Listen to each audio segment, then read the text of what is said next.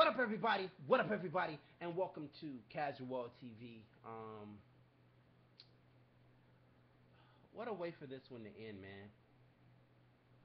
What a way for this one to end, and maybe a career to end from the way that it's looking. Um, Weidman took Anderson Silva down in the first round and beat him up pretty good on the ground.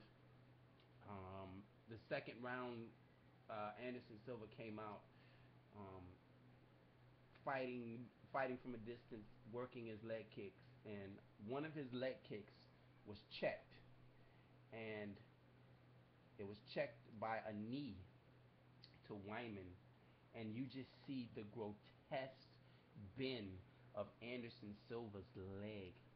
Um, oh my God, that was oh, oh Lord, what a way to. I think this might just end Anderson Silva's career, man. That might be it for him right there. The leg kick was checked by a knee, and you just see his leg just do like this. Oh my God. And I was hoping to see a very good fight, but man, my prayers are with Anderson Silva right now, man.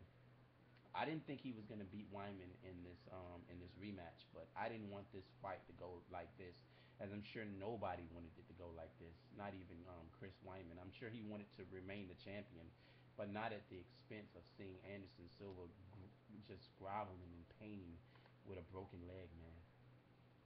Crazy.